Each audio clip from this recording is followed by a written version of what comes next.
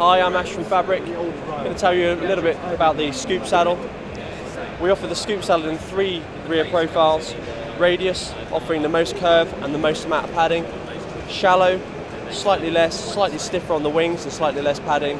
And then the flat, which is exactly as I say, pretty much flat, minimum amount of padding and the lightest weight of the 3. In addition to the rear profiles, the neck of the saddle actually tapers quite quickly on the radius, whereas it stays straighter for longer on the flat. And the reason for that is because somebody who rides a flat saddle is going to spend most of the time up on the nose, doing climbing on a mountain bike, sitting down on the drops on a road bike, so they're going to sit at the front third of the saddle.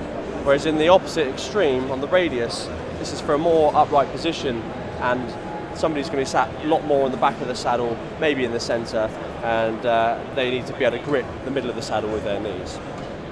Each scoop comes in 4 different spec levels. Comes in chromoly, hollow chromoly rail version for the elite at £40, hollow titanium at £60, a pro, which is a carbon rail with a nylon base at £110, and £160 for a full UD carbon base and full carbon rail.